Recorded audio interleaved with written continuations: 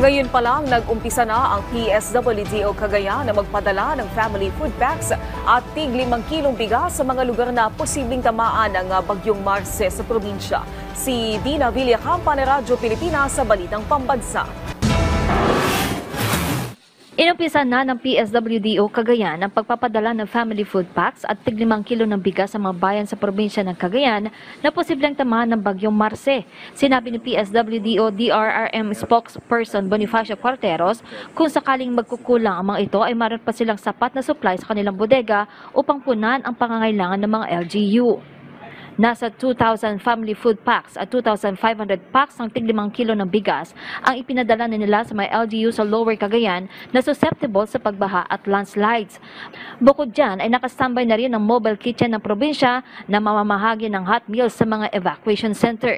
Anya, lahat ng mga paghahandang ito ay bahagi ng kanilang mga estratehiya upang mahikayat pang lalo ang mga pamilya na voluntaryo ng lumikas kapag mayroong mga peligro upang maiwasan ang mga casualty. Kasama na talaga yung active participation and cooperation of our people in the community na kung merong mga order for them to have to be evacuated ay nandyan sila willingly to go to the centers. Samantala, naakalerto na lahat ng rescue assets at heavy equipment ng Provincial Disaster Risk Reduction Management Office ng Cagayan.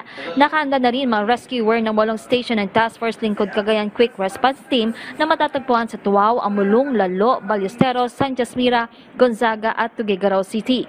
Umaasa rin ang PDRMO na lahat ng mga local chief executive na magsasagwa ng enforced evacuation sa mga residente na nakatira sa mga lugar na madalas makaranas ng pagbaha at pagguho ng lupa para makaiwas sa anumang insidente. Kagabi pa lang ay nakaranas ng pag-uulan sa malaking bahagi ng lalawigan ng Cagayan.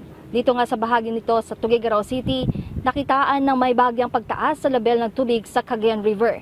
Isa ito ngayon sa binabantayan ng ating mga otoridad, ang tubig na ibabagsak ng bagyong Marce na maaaring makapagbabaha o magdulot ng landslide sa malaking bahagi ng probinsya. Mula sa Radyo Pilipinas, Tuguegarao, Dina Villacampa para sa Balitang Pambansa.